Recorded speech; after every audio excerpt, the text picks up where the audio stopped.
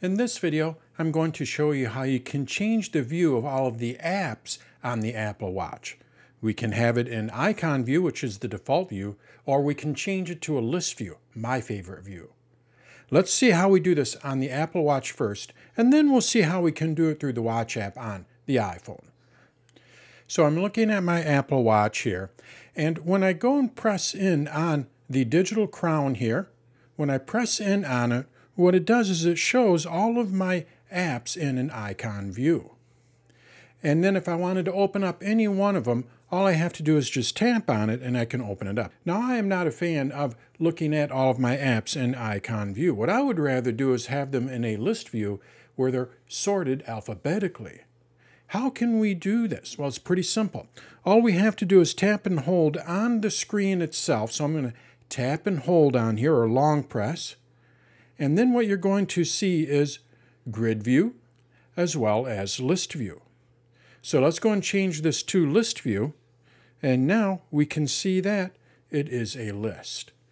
I can swipe up and down on it, or what I can do is take the digital crown here and I roll it up and down to go through my apps. I tap on any one of them to open it up. To go back to our grid view, all I have to do is just long press on it again, and then I can go over to grid view.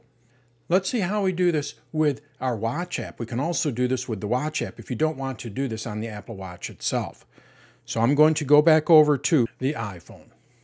So I'm looking at my Watch app here, and this one is actually pretty simple. All we need to do is go over to our app view. We do need to be looking at our My Watch down in the lower left-hand corner. And then when I go over to app view here, what I'm able to do is change it from list view to grid view. I tap on this, and now when I go back over to my Apple Watch, you're going to see when I press in on the digital crown here, it is in list view.